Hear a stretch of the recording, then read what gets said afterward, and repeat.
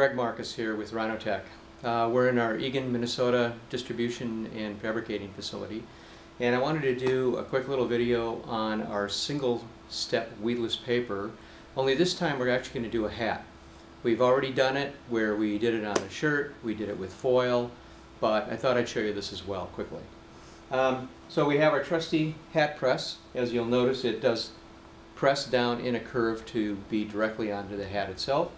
I'm going to take my hat, mount it up onto the press, and once I have it in position, I'm going to give it a little bit of a heat press to get the moisture and any wrinkles in the hat out.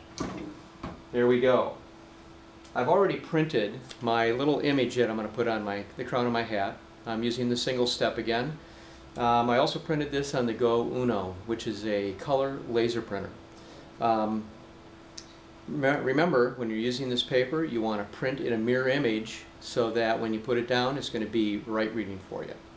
So we have our hat, we have our image. By the way, I like to cut it out because into a circle or whatever the shape is. Not because it's going to leave a window or I'm trying to get rid of any part of it. It's because it helps me position it and get it straight on the hat. And here we go. This is at 330 degrees, firm pressure, and we're going to be doing this for 25 seconds. So once that 25 seconds is up, we're then going to take it, let it sit for 5-10 seconds, and then we're going to do a hot peel. But we just let it cool ever so slightly in this particular case. And there we are.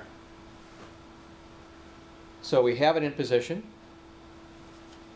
We're waiting our 5 seconds. And we peel. Look at that. Now how easy is this?